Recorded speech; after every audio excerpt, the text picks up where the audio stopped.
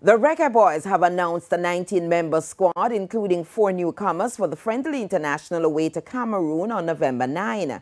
Local members of the delegation left the island this afternoon. Jamaican Brown has the details.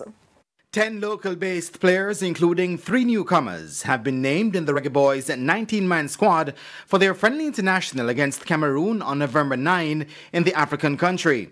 Mount Pleasant Academy pair of defender Alwyn Harvey and forward Trevante Stewart, as well as Dunbeholden forward Peter McGregor, are the 3 local-based newcomers.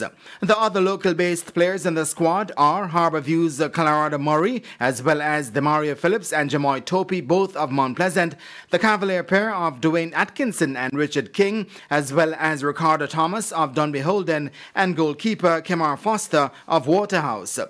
The 4th newcomer to the squad is forward and former national youth representative Justin McMaster of Minnesota FC.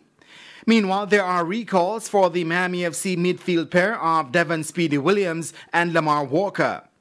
Damian Lowe, Javane Brown, Jordan Fletcher, Malik Howell, Kevin Lambert and Jamali Waite are the other overseas-based players in the squad.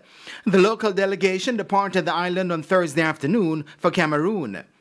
Next Wednesday's match, which will be contested outside the FIFA international window, will be the first ever meeting between the teams. In the meantime, Cameroon have called up an all-local-based squad for the encounter, which is expected to be a farewell game before the indomitable Lions leave for Qatar. According to reports, Cameroon's head coach Reggae Boyz wants to include 3 local players in the final squad for the FIFA World Cup and hopes that the game against the Reggae Boyz will help him make the right selection.